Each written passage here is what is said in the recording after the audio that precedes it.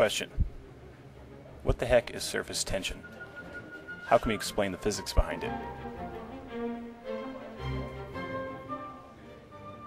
Using ordinary milk in a regular plate and some food coloring, pour the milk onto the plate until it is about full. Place drops of food coloring onto the surface of the milk.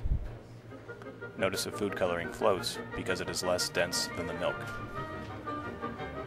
Place a drop of regular dish soap onto the surface of the milk.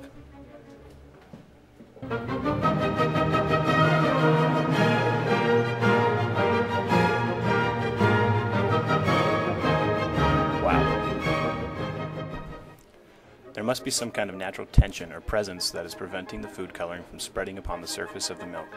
We will refer to this presence as surface tension. Let's build some apparatus that will hypothetically be propelled across the surface of a liquid when the soap is introduced into the system.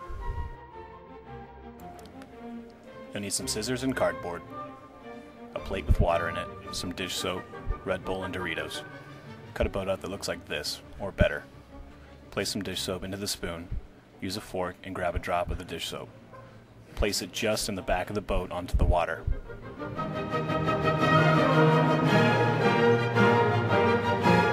So what exactly is happening?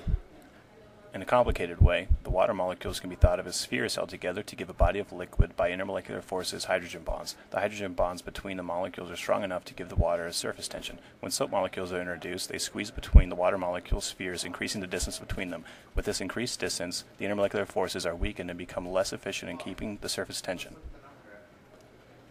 Soap molecules squeeze between water molecules because of their hydrophilic and hydrophobic constituents. The hydrocarbon tail of each molecule will push its way between the water molecules to escape the polar nature of water. The ionic head of each molecule will happily stay in the body of water, and so it is the hydrocarbon tail alone that increases the distance between the water molecules. Now, let's run some tests and see how we can control this natural wonder. We've made 3 boats. Boat 1, short reservoir. Boat 2, a long reservoir. And boat 3, a T-shaped reservoir.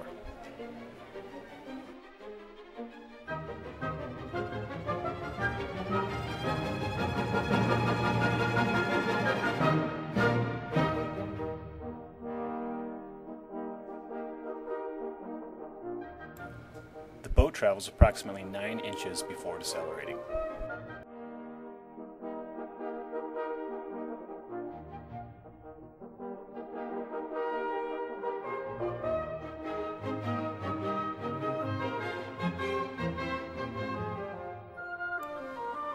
The boat travels a slow speed for a short distance and then appears to accelerate. Let's see that again.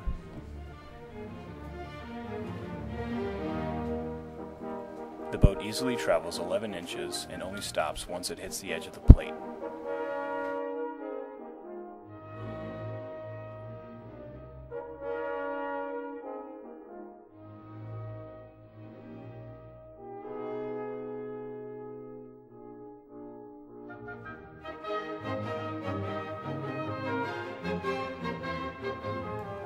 Similar to boat 2, boat 3 easily travels 11 inches and only stops once it hits the edge of the plate.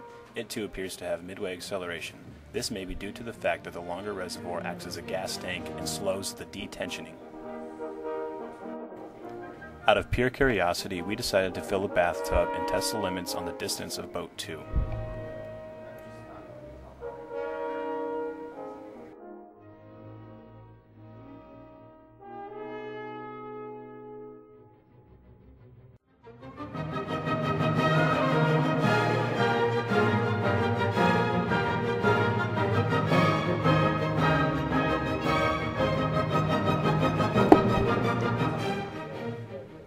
We estimate it traveled a good 3/4 bathtub length before giving out. The obtained momentum carries the boat all the way down to the end.